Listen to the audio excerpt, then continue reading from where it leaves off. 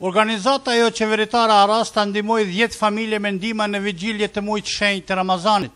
Siç shpjegon Agon Gashi, drejtori i kësaj shoqate, ky ishte një aksion humanitar i cili organizohet për nder të muajit Ramazanit nga shoqata jon.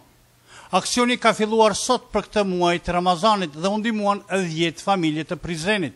Kurse qytetarë bëmirës kanë mundësi të ndihmojnë këtë aksion duke paguar nga 5 euro në lokalet si dhe në sheshin Shëtërvan, aty ku do t'jetë shtandi i shoqatës për aksionin humanitar të këtij muaji të Ramazanit, tregon zotëri Gashi. Ndihmojmë 10 familje me nevoja të dobta ekonomike dhe ftoj të gjithë qytetarët e Prizrenit dhe Muajit, të cilët janë bamirës, të ndihmojnë në këtë aktivitet, që edhe këtë vit, sikurse vitet e kaluar, të ndihmojmë sa më shumë familje, ta zgjodhim dorën e bamirësisë.